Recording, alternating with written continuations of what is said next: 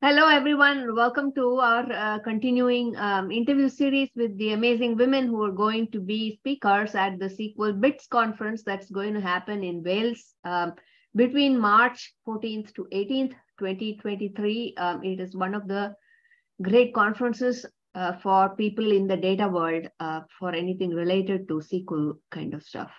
So I hope you get to attend. Today's interview is going to be with Pamela Paterson. We are going to be talking to her on her talk, Elicit and Collaborate Like a Pro, Top Tips from an Expert. And the timing here is on Eastern time. That's how Sessionize tends to display timings on the schedule. So whatever it is, if you're attending virtually, you may want to look up what time it is for you. And if you're going to be on site, then you would have to look it up there too. So it's going to be on Thursday, March the 16th. And she is going to be there in person, right, Pamela? Absolutely. Yeah, cool. So our sponsor for today is SQL Taylor Consulting. Joe Fleming, who runs this consulting business, donates $20 to Girls Who Code for every guest we interview. And he is also a good person to reach out to for your remote DBA needs. Thank you, Joe, for your sponsorship. Let's get started. Tell us something about yourself. Well, I am a senior business analyst consultant. I wrote several books ranging from the science of ant communication, so chemistry-based communication, to project management, to requirements, to HR. Two of them were international bestsellers. The ant one? Was the ant one an international bestseller? That sounds so cool. I wish it was, because I personally love ants. The ant hills and how they cooperate. They're very good team-based little critters. Yes. The leafcutter ants. Leafcutter ants are amazing. 100%. They have like highways that you can see in the ground. They're super cool.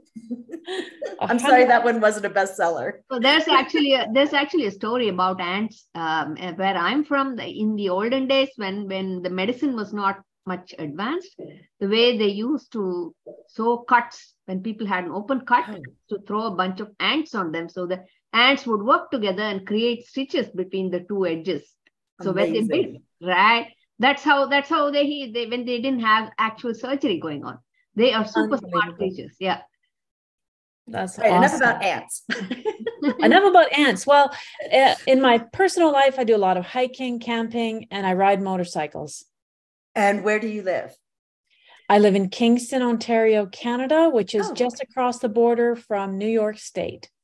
Oh, cool. Very nice. Are you Canadian? Yes, I am. Okay. Because you could just live there. You never know. This is true. So you're going to talk to us about collaboration at SQLBits. I am. So tell us a little bit about that.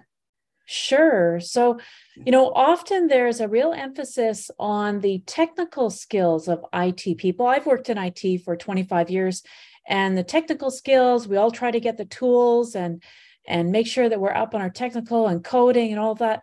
But when it comes down to actual success on the job, it's all about collaboration. It's all about elicitation and collaboration, and how we can work with other people and how we can influence and motivate other people to help us and make it easier for them to help us, and making our communication kind of Lean Six Sigma, our own communication, so that we are being very efficient and we don't lose their interest.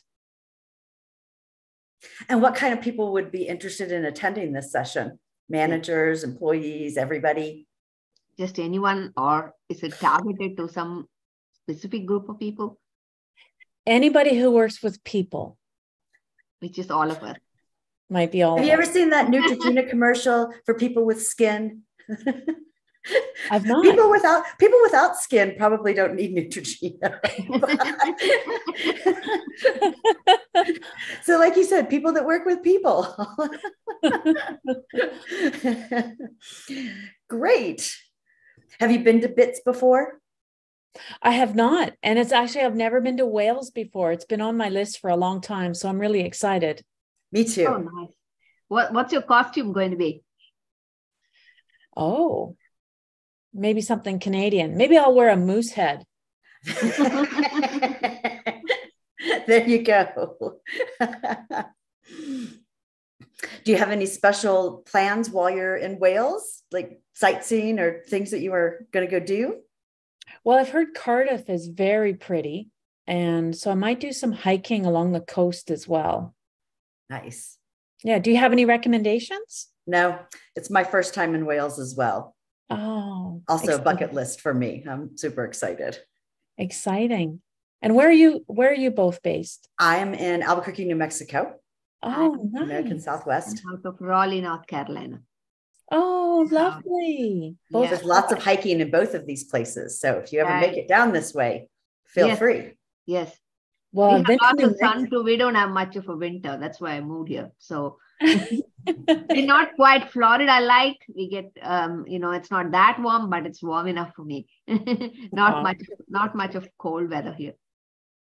Today it's about 40 degrees, which is about the average for us for winter. It doesn't get below that much. That's lovely. If you can stay above 0. Have you presented this session elsewhere? I have.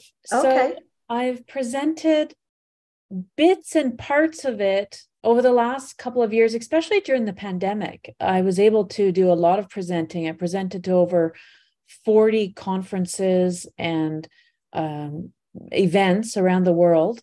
And so elicitation and collaboration has always been a part of the events that I've presented at. And this one in particular is going to be, some parts of it are going to be absolutely new for BITS. Oh, nice. Oh, how nice. Well, I'm excited to see. I'll be there. Anything else fun? I'm going to try and go to all the women's sessions if I can. Hopefully there aren't any other women at your time slot. Anything else fun about yourself that you would like the audience to know? Well, that's a good question. I don't, not off the top of my head. I mean, I'm excited to meet everybody. Didn't need to put you in a spot or anything. Just what's the coolest place you've been hiking? Yeah. Oh, the coolest place I've been hiking. It has to be Newfoundland, Canada. Ooh. So Newfoundland, Canada has the most amazing vistas and cliffs. And of course, it's along the ocean like Wales and England.